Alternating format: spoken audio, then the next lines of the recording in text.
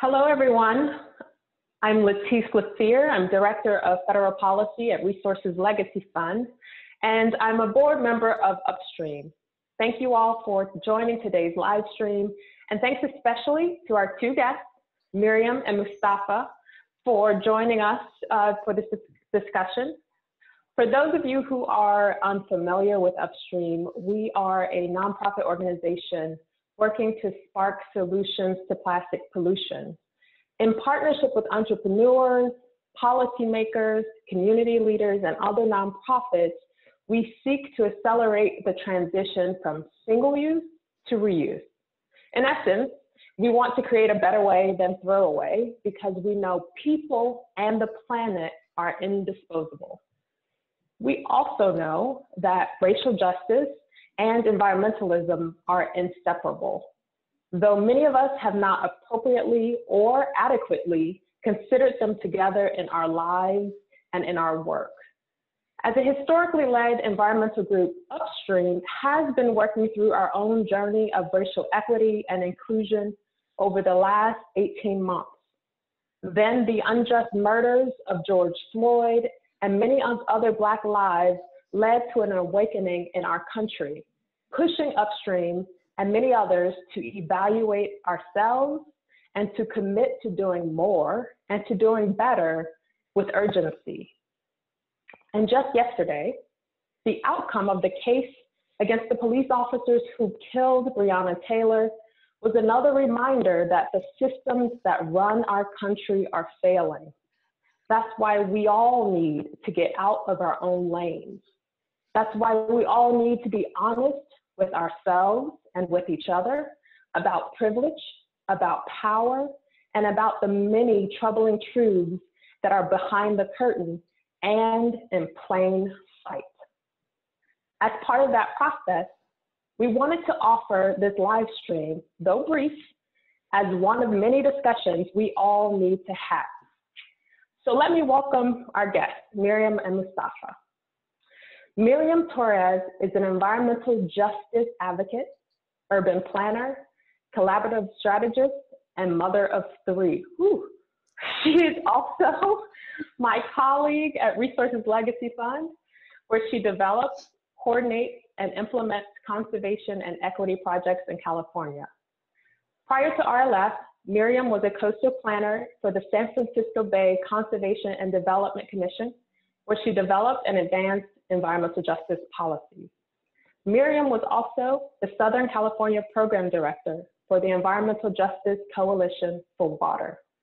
She is a founding member of Water Education for Latino Leaders and has held several other roles to ensure equitable access to parks and open spaces, clean water, and other community resources. Dr. Mustafa Santiago Ali is a renowned thought leader, international speaker, policymaker, community liaison, trainer, and facilitator. He's been a champion of social change and social justice since he was 16. Mustafa currently serves as the Vice President of Environmental Justice, Climate, and Community Revitalization for the National Wildlife Federation. He is also the founder of Revitalization Strategies, a business focused on moving our most vulnerable communities from surviving to thriving. Previously, Mustafa was the Senior Vice President for the Hip Hop Caucus. He is a founding member of the EPA Office of Environmental Justice, and he has worked with more than 500 domestic and international communities to secure environmental, health, and economic justice. Thank you both again for being here. Okay, so it's clear that you've made your lives and your professional careers really focus on this intersection of environmentalism, equity, and justice. How did that work start for you and become part of who you are and what you do? And especially, what does that mean in this moment? Miriam, I'll turn it to you first to just give us a little more about how you got to where you are, and especially given that background you have about what's going on, really relates to what's happening in this moment. Can you tell us more about how you got here in this? Yeah, thank you. Thank you, Letise, and thank you to everyone that's tuning in during these difficult times, and allowing us to be part of your day. The background I thought was very fitting for today, especially because of all of the racial injustice that's, you know, really surfacing, but really has been part of our history since day one. And because Marvin Gaye in his song Mercy, Mercy Me, if you may not be able to see the text, you know, touched on environmental justice issues. I don't think that at the time, or even, you know, now when scholars look back to the movement, that they would, you know, necessarily pick this as one of those cultural heritage areas of work that, you know, we should really uplift, right? Because with over 1 million records sold, you have to provide that credit, right? That became part of the consciousness of the time, and still is probably. So for me, I actually didn't grow up in the States, and I came to, you know, love oldies in my teens once I immigrated to the States. But for me, it really started as a kid in Mexico, living in the mountains, climbing trees, and, you know, drinking water from the rivers, and then moving to Koreatown in LA was really traumatizing and difficult, because then you couldn't go anywhere. You were sort of confined to your apartment building, or even just your apartment. And those were, you know, really formative experiences for me. And it just all came out in high school, protesting LAUSD for wanting to put us in a high school that was built on contaminated land. And, you know, just built from there, that personal connection and personal experience, both to the good and the bad. And Mustafa, your background also seems to tell your life story. Much of the biography I just mentioned seems to be captured on your wall, but how is it that you started in this movement at 16 and you've really made a career of this intersectionality between them? Yeah, you know, I came out of a family that was focused on, you know, it was a faith-based family, but focused on civil rights and worker rights.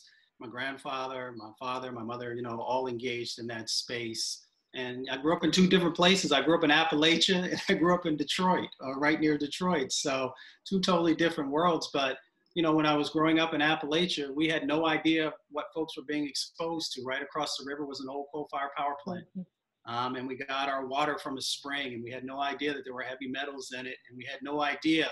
My friends and I, we used to play ball outside, and there used to be this thing we call the fog. And it was actually the emissions from the plant across the river blowing across every now and then. And we had no idea that it was making folks sick. And then eventually we found out that, you know, my dad and my mom and my baby sister got cancer. My best friend, his mom got cancer.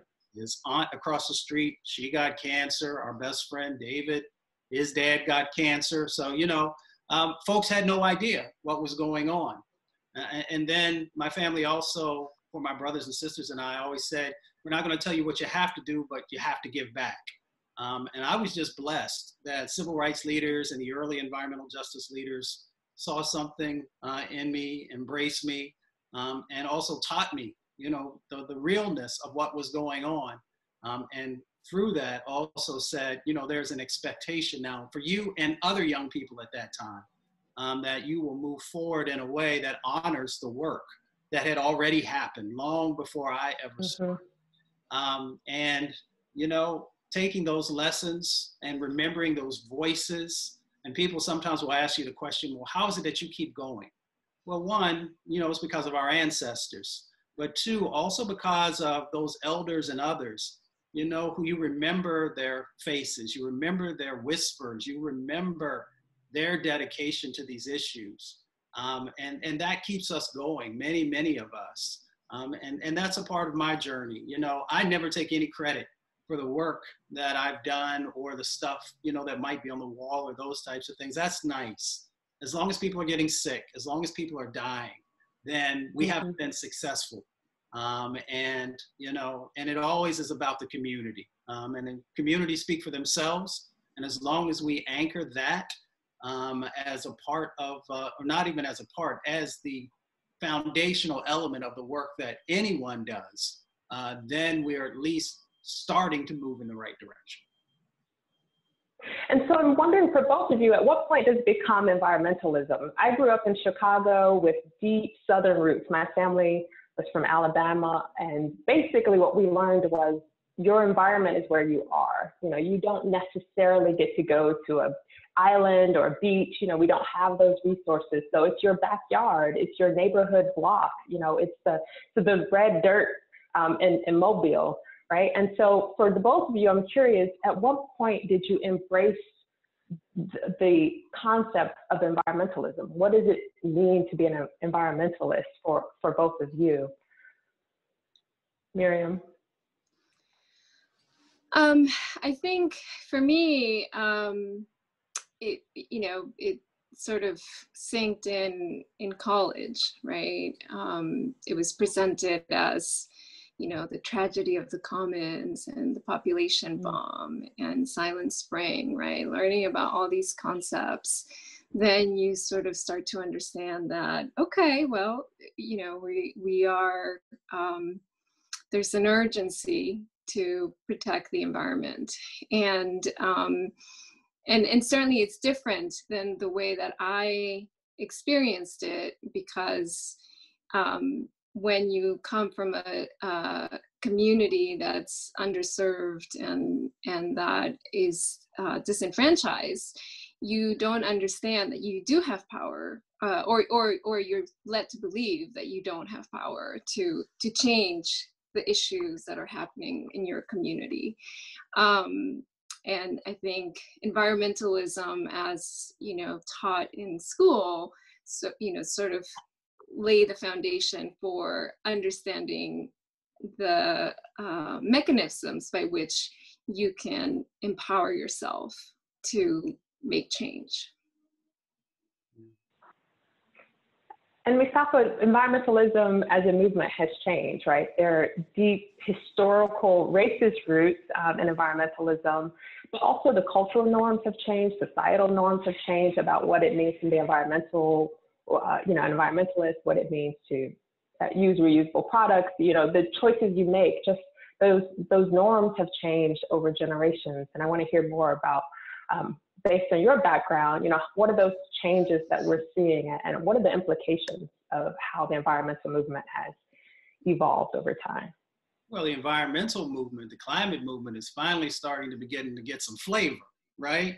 And they're getting flavor because they are now focusing on people, especially people of color are now a part of it. And we still got a huge amount of work to do to make sure that people are honoring that. And it's also an understanding that, you know, the old conservation movement, and conservation is important, but it was never for folks of color. It wasn't for women either. It was about white men protecting land so that they could hunt and so that they could take advantage of beautiful scenery.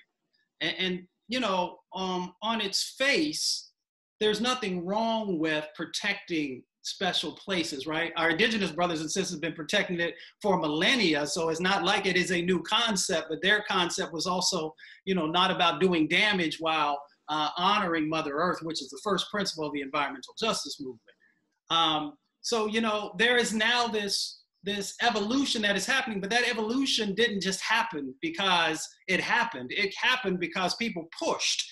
And people created their own spaces because folks did not want folks of color in those conversations. So just real talk, right? The environmental movement did not want folks of color.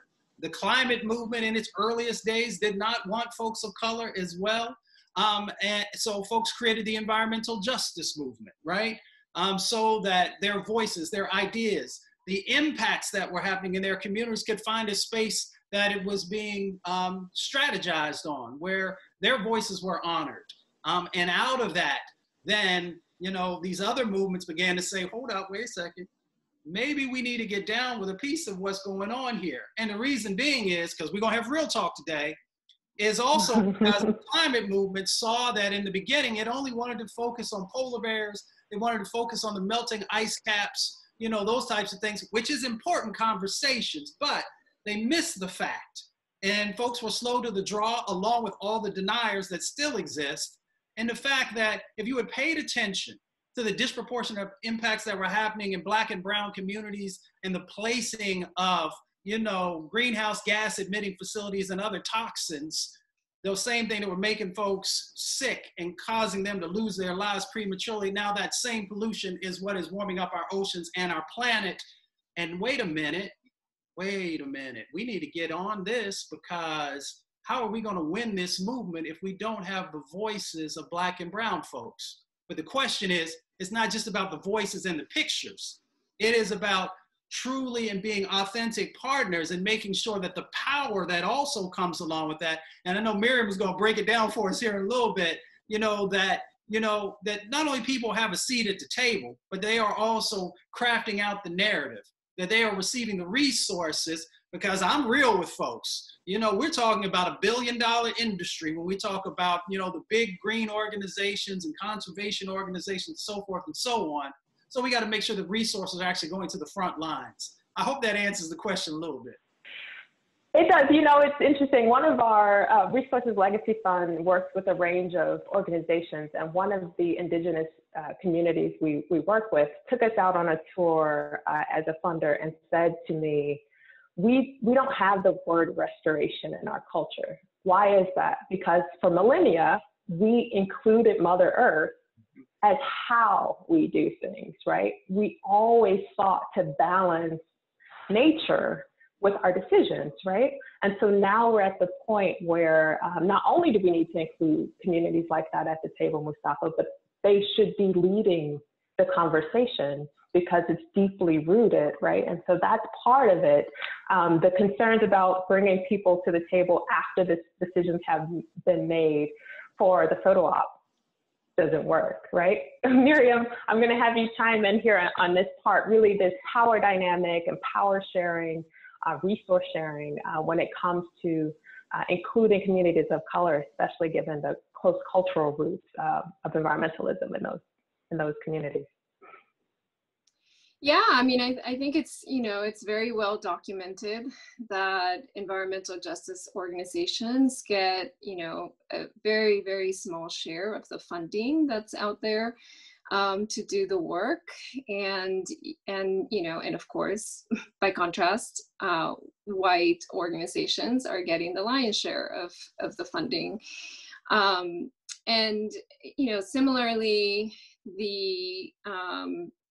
you know, there's definitely more recognition that people of color need to be integrated into these organizations, and there have been lots of, you know, efforts to have staff members as part of, you know, the brown and brown folks as part of the staff in these organizations. And I think, you know, I think all of that is changing, but we still have a long way to go. The boards of all of these various organizations are still, you know, largely led by white folks and men, and you know, people of color organizations that are representing communities of color, they, you know, they're doing what they can with what they have, but they're super stretched thin.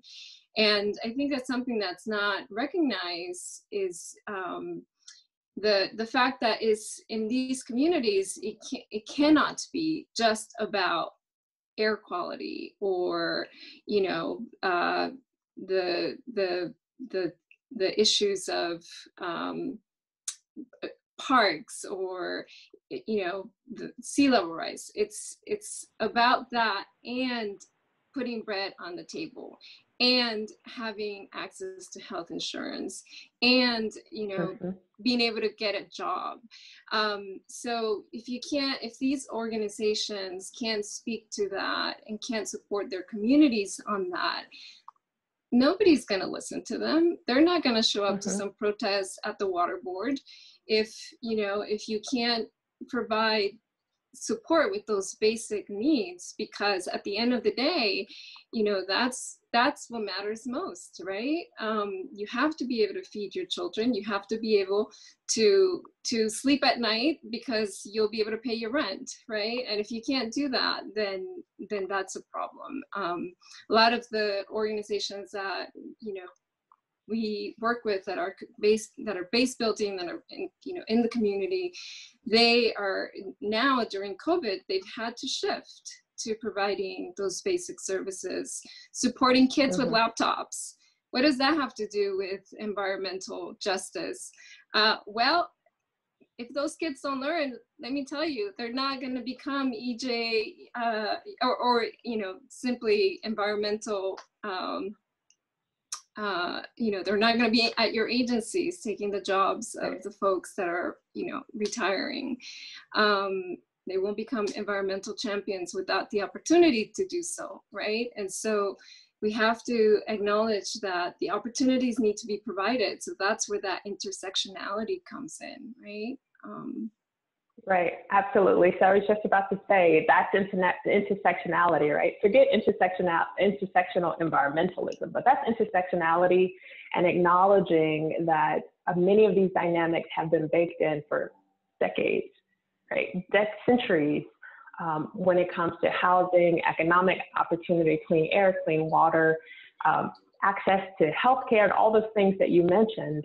And so what I want to pose to the both of you, starting with you, Mustafa, is so how do we get past some initial barriers? You have traditional environmental groups who are now awakening to racial injustice, environmental injustice, and none of this is new, right? Much of it has been ignored for a long time, but it's not new.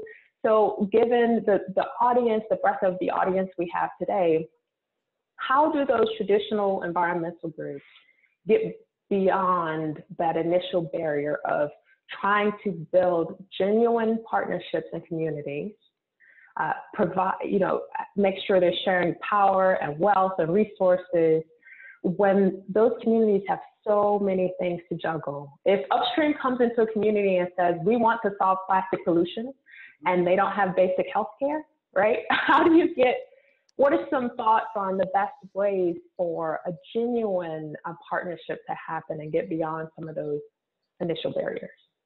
Well, let's start where let's take a step back a little bit, right? Because folks want to rush to creating authentic, genuine partnerships with communities without fixing themselves first, right? So Miriam gave you a part of the formula, right? So what's your board look like? And does it look like the communities that you say you want to engage with? And if it doesn't, you got work to do. What does your senior leadership look like, right? And that gets real tough for folks. You started to talk a little bit about the money right now. So, you know, here's reality of the situation. And folks can correct me if I'm wrong, because maybe something happened last night that I don't know about. Last time I looked, there was not an African-American man or woman or a Latinx man or woman who are running a major environmental organization.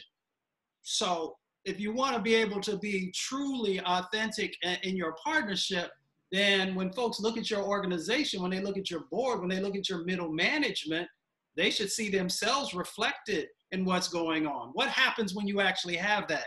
Then you got folks who start to push on the infrastructure and the strategy and saying, we've got to have this now in our priority setting, in our strategic plan.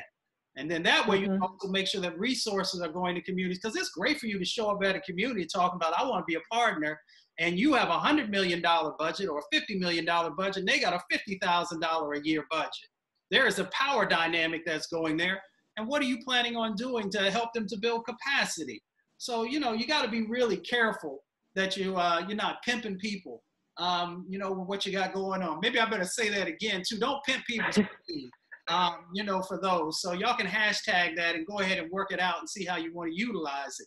that's a part of the process, right? But that's the internal stuff we can do. The other part of it is that we have structural inequality, right? Our policies on the federal and the state and the county and the local level and inside of our organizations have to be aware of the fact that there is systemic racism, biases, and discrimination that play out in that.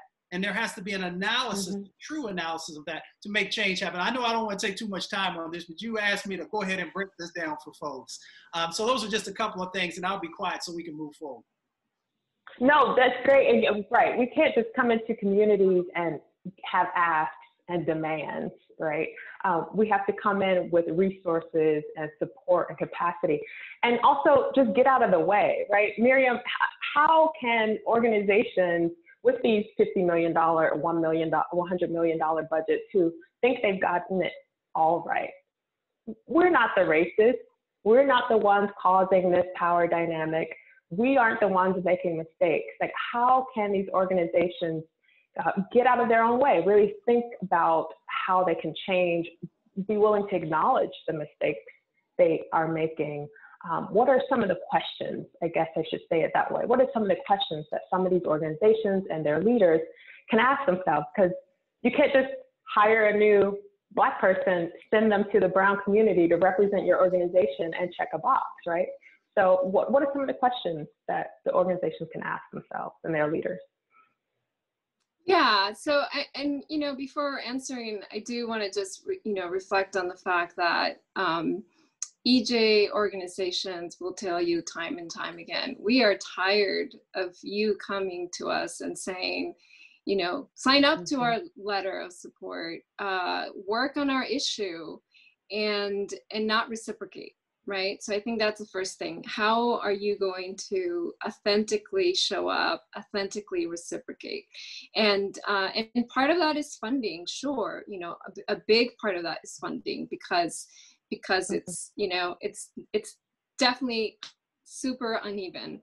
But some of it is also just, you know, coming to understand the work of the organization, and really, you know, taking a look at where can I be supportive, where can I share my power, right? Every environmental organization, especially the large ones, they have a huge network.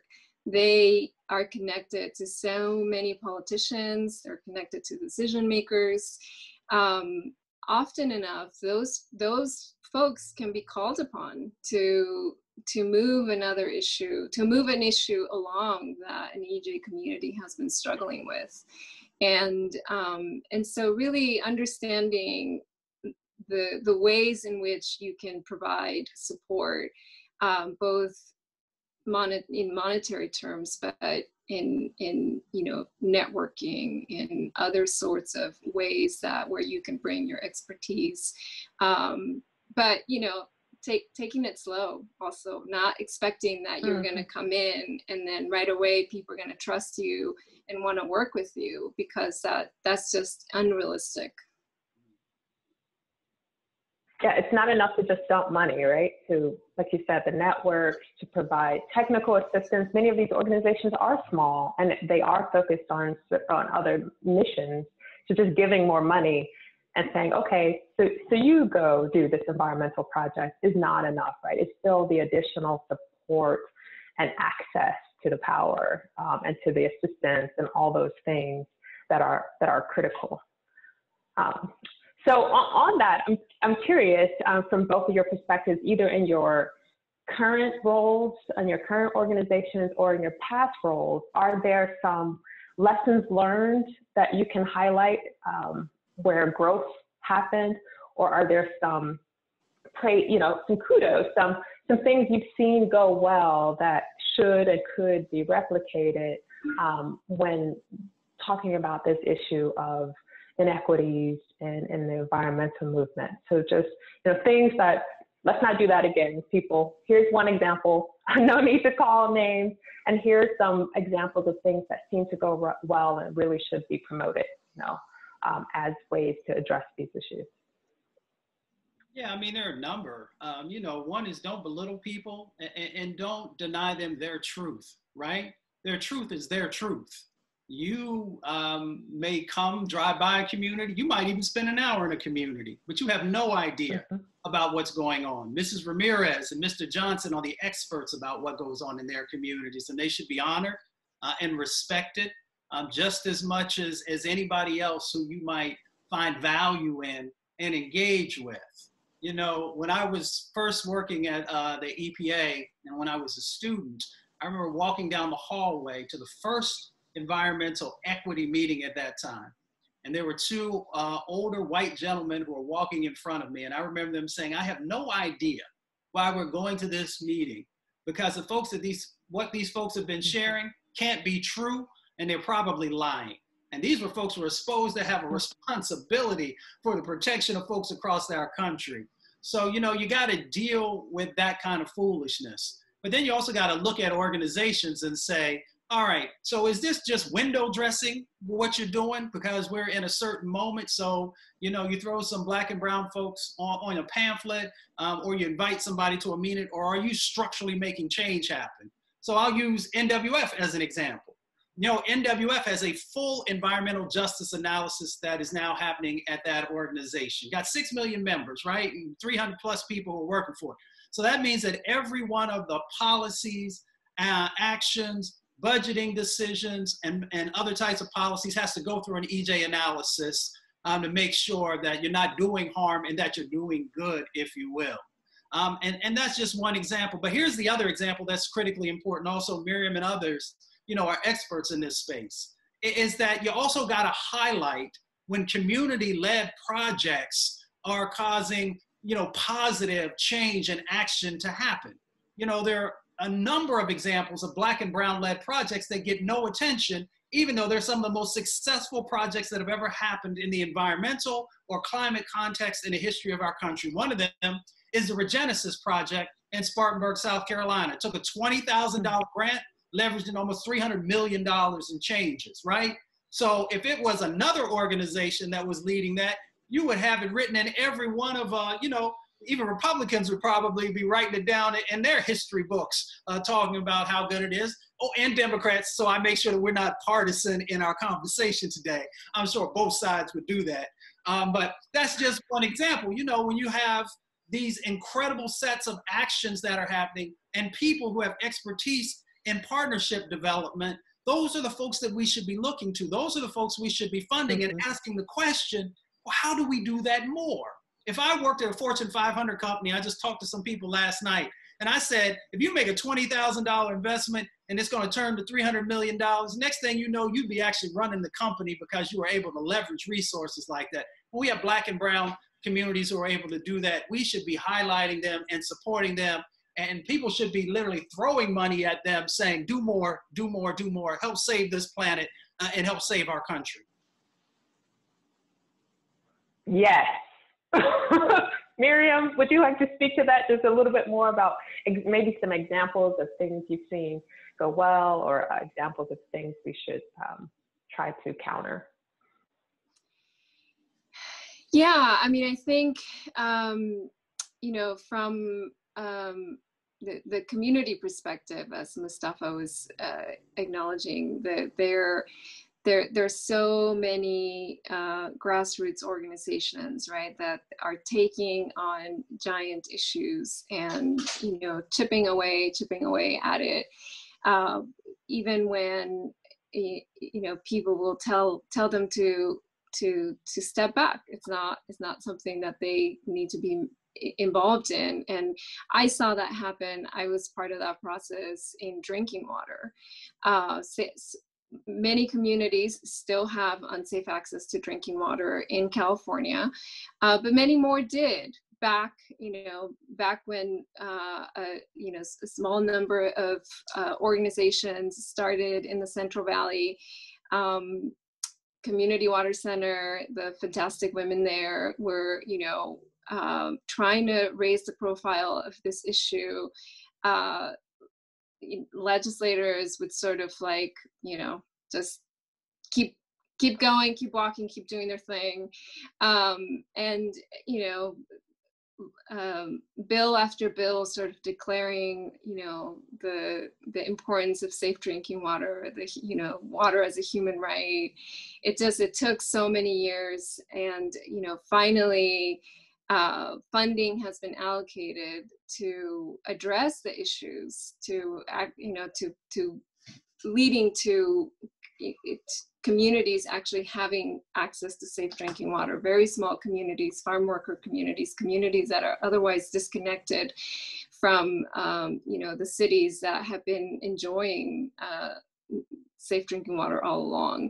And I think that those stories have definitely had more attention in the media recently because of the work of these organizations. But there's a great need throughout the country, and if they could be even more, if they could even see more connection to other areas, that would be great. So I know we're going to have to shift pretty soon to opening up the questions to the Q&A to the audience, but I do want to give you a chance to highlight a couple of tips and resources. We will share resources and this recording after, but if you want to highlight just now a couple of resources on sort of step-by-step or actions or how to learn more for organizations that might be listening today. Mustafa? Well, as I always say, make sure that you're connecting with frontline organizations, the environmental justice networks that are out there. There's something, no matter what your flavor is or how you want to get at the issue, there is somebody who will meet that need. And if you're coming as an authentic ally, then, you'll be welcome, but you need to spend some time listening first and then figuring out what it is that you actually have to offer in that space. The other thing that I'll raise is that let's make sure that we're also supporting and honoring all these incredible young leaders who are also doing it and doing it well, and leaving lots of the isms of the past where they need to be in the past. So that's super important. And luckily in the environmental justice movement, we have an intergenerational movement where we honor the wisdom of our elders and embrace that ingenuity and innovation that young people have. And then I'll leave this last point also. We've got to have our creatives. You got to support the creatives. That has been one of those missing components of the movements in making sure. Miriam, she dropped knowledge on you and she had the backdrop for you. But, there are so many incredible folks who will be able to reach folks to get those barriers dropped down so that you can have honest conversations on a human level. Wouldn't it have been nice if they had embraced humanity when they shot Breonna Taylor? I'm not going to go too much into that, but we see that dehumanization happening in so many communities across our country. So we got to make sure that we're doing that. You can always go to MustafaSantiagoAli.com and I can get you hooked up with whomever, and I can also point you in the direction of resources. Yeah, as a scientist, we always struggle with this sort of bringing in the social sciences as well. And so in a movement like this, we need the poets, we need the artists, we need the singers, right? We need the community because they're just threaded together, right? To bring attention to these issues. So Miriam, any specific resources and tips you want to highlight before we open up for more questions? Get uncomfortable. Listen to Aziz Ansari, Chappelle, John Leguizamo. The artists, they know how to break it down and make you laugh. So I think, get uncomfortable but act. And I think that's the key piece, right? Like figure out where you can share your power. Every person that's listening here has some power to share. What is that? Maybe you can volunteer, at your local school if you're a parent, and, figure out how to address racial injustice in the learning environment. Maybe you can, join a text club to get out the vote.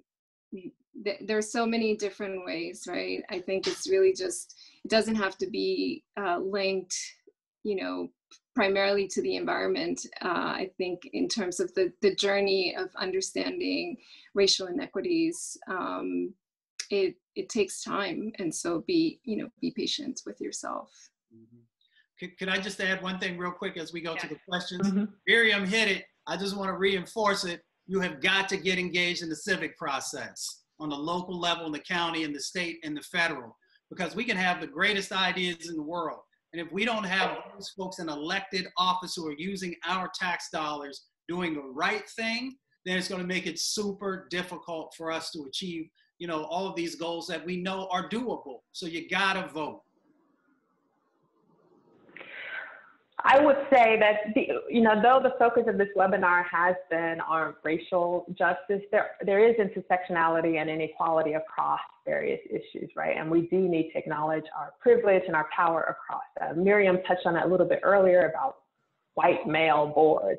There's some, inequity when it comes to women and what they can bring. There is inequity about able-bodied versus not, and there's such a range. And too often, Mustafa, you mentioned youth are discounted, right? And the power that they bring can be discounted. Sometimes we don't turn to our elders to get what they know, right? We young people have to touch the fire to know it burns when grandma said, I told you, right?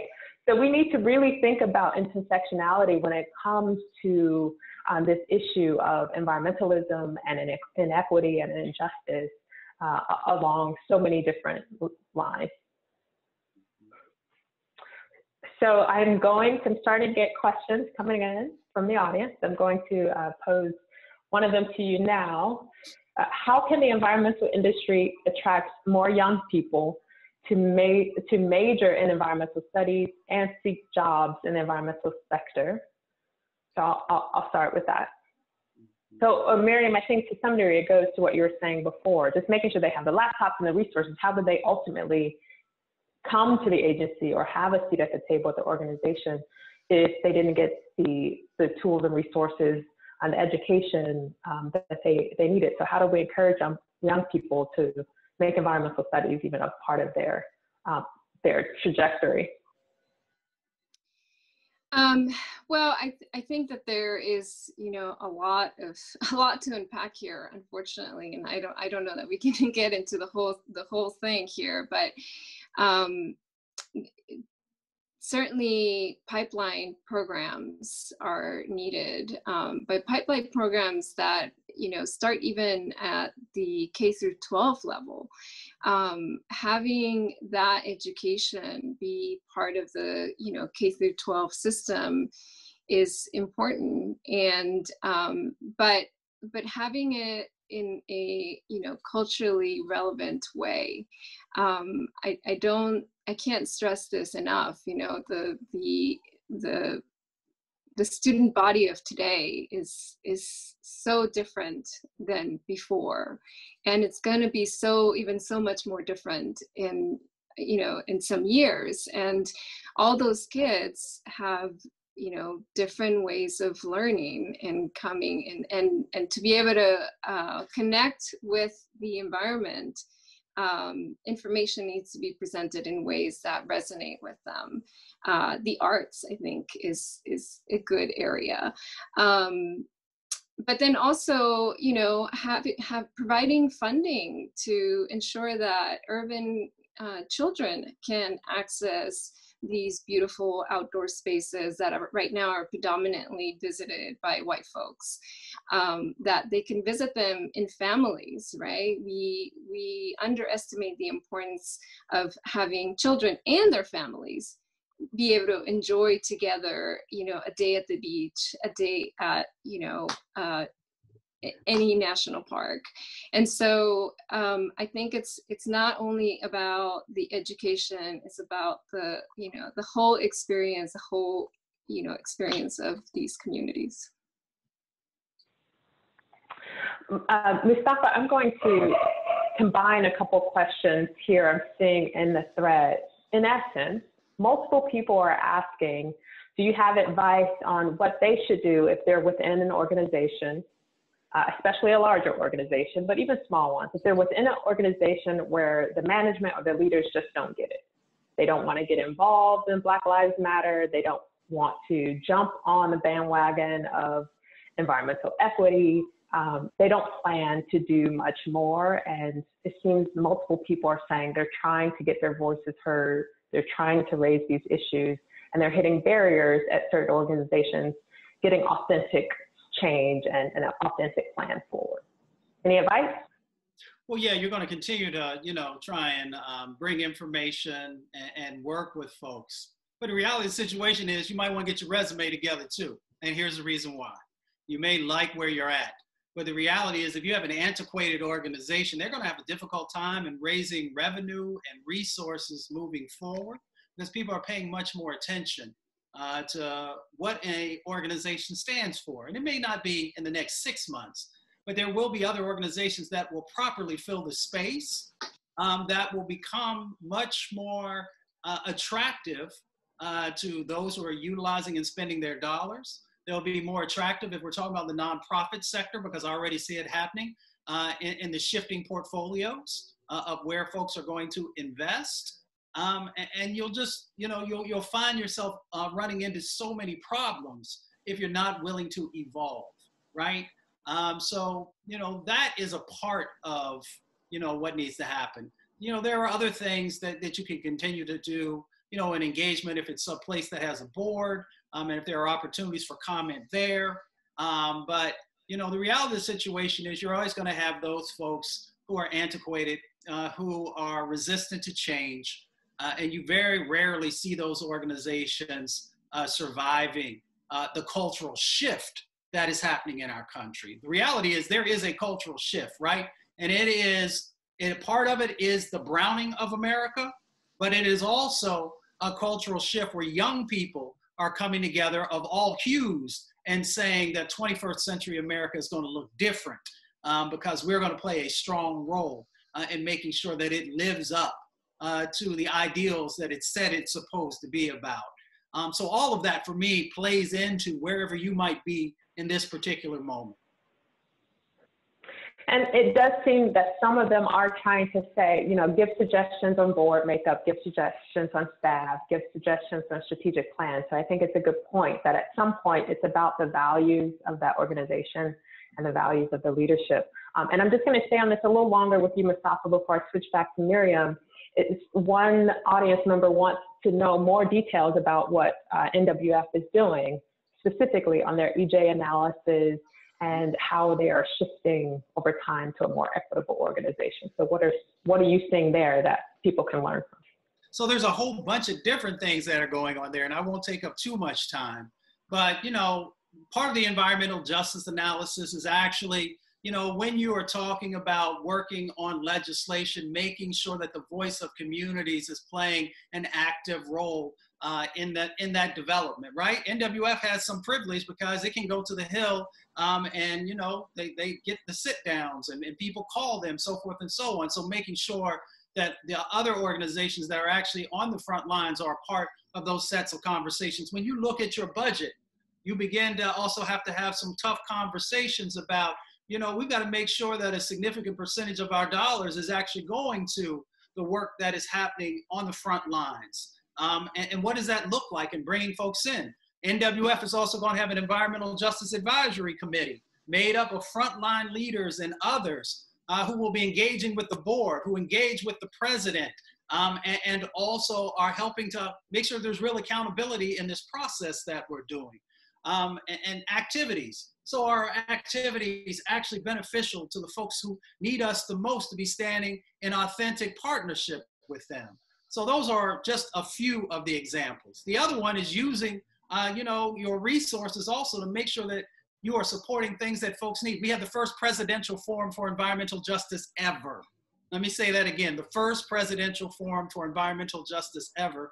We were a part of it with other partners and helping to frame that out and to make sure that that happened. And recently we just had a set of environmental justice roundtables around the country focusing on Black and Brown and Indigenous folks, talking about what was happening in their communities, but also policy recommendations about what we needed to do.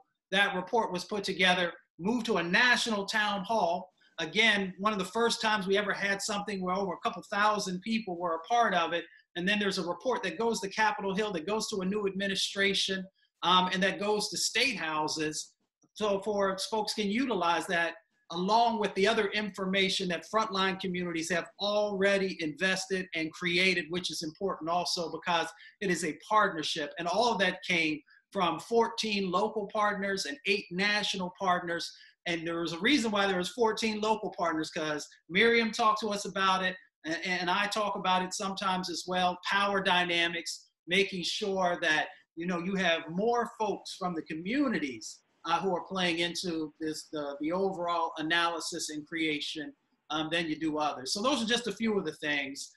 Hit me up. I can walk you through more because we need more organizations. And I'll say this last: if a place like NWF, which is not known as a liberal organization by any stretch of the imagination, can start to make these moves happen, why can't others? And I'll let y'all define who others are. Thank you. I think we can curate maybe some of this for the resources we send out. Of course, we'll at least share your emails if people have more specific questions, but maybe there's something regarding the NWF work that we can just curate and put in the follow-up email. And Miriam, I did want you to speak to this, but we have so many questions coming in. I'm going to pull a couple questions together for you to address. Many people are still asking, just for more tips on how to authentically build a relationship. It takes time, right? How do you introduce yourself to a community, really get a sense of what's a priority there, and build this relationship over time? How do you do that authentically for certain organizations that might have a certain, they might be a large organization with a board and lots of hierarchy, right? And then there are also small organizations that would like to do that, and they don't necessarily have the capacity. So perhaps tips on just the best way to build those relationships. With an asterisk, with COVID especially, how can you do that virtually, right? It's harder to meet face-to-face these days. So a combination of dynamics happening. How can they start now to build those relationships? Whew, that's hard. During COVID, I mean, everything is just different. And I don't know that I could do it, the way that it always has been. I don't think that the same ways apply. And this moment will change. So I'm not going to try and make something up for that right now. I think the same that you would, interact with a new neighbor in your neighborhood, right? If you have someone that moves in next to you, how do you interact with them? Do you, come across the way and say hello, or do you tell them, don't park in my spot? I think it's similar, right? You extend an invitation to have a conversation, and you start to share resources, or start to talk about how you can share resources right away, so that it's understood that you're not just coming for your own benefit, but that you have something to offer as well. And listen, I mean, I think that this is a very, I can't stress this enough. People don't know how to listen. They don't know how to listen to brown folks, especially, and understanding different ways of communicating. It's important as well. The way that you communicate with, your colleagues that you've always worked with is not going to necessarily be the same way that you should communicate with, some young folks in a low income community of color. Is it's just different. And so, I think if you have allies that you can turn to, if you have people that have, it can serve as a bridge, if you have, a friend that can help you sort of understand those different ways of communicating, there's certainly classes out there. There's a whole cottage industry around you know, diversity, equity, and inclusion, right? A lot of it is sort of framed around the work environment. So bringing those folks in, those lessons could potentially apply to how you work with other organizations. And yeah, I mean, I think those are some of the thoughts I have on that. I don't know, Mustafa, if you want to add to that. Sister Torres, I think you hit it. I mean, my formula is really simple. I think about it the same way. If you want to have a healthy marriage, right? Or if you want to have a healthy boyfriend, girlfriend, or partner relationship, I mean, the first part is, you know, you got to build trust, and trust comes with time, right? The other part of it is communication, and as was said, is active, right? Active listening. That's a part of that. And then the third part is value. Do you value your partner, right? And if you truly do, then that means respect. And respect. You're not going to do certain things, right? Because you don't want to lose that respect. So it's, you know, it's not that difficult, but for some reason, people get it twisted all the time, and they want to, well, I'll do number 1 and 2, but I'm not doing number 3. Well, it just, healthy relationships don't work like that, whether they're personal relationships or if you're trying to build relationships, you know, with a community organization or some other entity. The basics will get you there. Mi abuela, she used to tell me all the time, you know, do you listen? And of course, I had to learn to effectively do that. Luckily, I was raised in a very matriarchal family and movement, so it is ingrained in me. But a lot of folks, you know, they can't leave their privilege, right? They can't leave the degrees after their name, and they don't really listen. They'll nod their heads, but they're not actively listening. But when you find people who are, that's when you see real change happen. You talk about your grandmother, it makes me think mindset. You heard, and it's not just, you know, did you take that in? Did you process? Right? You heard me? Yes, mama. I heard you. Well, there are only a couple minutes left, and there's still so many questions. One of the things I will try to capture here, seeing people wonder, how do they shift their mission? How do they adjust their programs to answer to the issues of the day? And COVID just complicates it all, right? And my own advice, I've said to many organizations, be true to your mission. You don't have to change what you are, who you are. You have to acknowledge the gaps you need to fill, the mistakes you're making, right? And then how can you then use those tools, your mission, staying true to your mission, to bring in these other elements, right? And so it's not about just becoming a completely different organization and focusing on something else altogether. So I'll say that briefly based on some of the questions I'm seeing. With a minute left, I'm going to turn it for flash, final words, Miriam, to the audience on this issue. I would just say, do it with love. Thank you. Mustafa. I would say you have power unless you give it away. So utilize your power to make real positive change happen, and utilize your power in a way that benefits others. Well, I want to thank you both for taking time again to have this discussion, this honest discussion. It's one of many that we all should be having, right? We only spent an hour here, but I know these conversations are happening all around the country and within many organizations, and frankly, within many households and among family members right now. This has been recorded. We will share the recording after through the email list and through Upstream social media channels. You will also receive a short survey after you leave the session for everyone in the audience, so that you can let us know what you think. And please be sure to visit Upstream's website at upstreamsolutions.org and sign up for our newsletter, listen to the podcast. You can find us on Instagram, Facebook, Twitter, all the things. So thank you all again, and that's the end of our live stream. Thanks, everybody.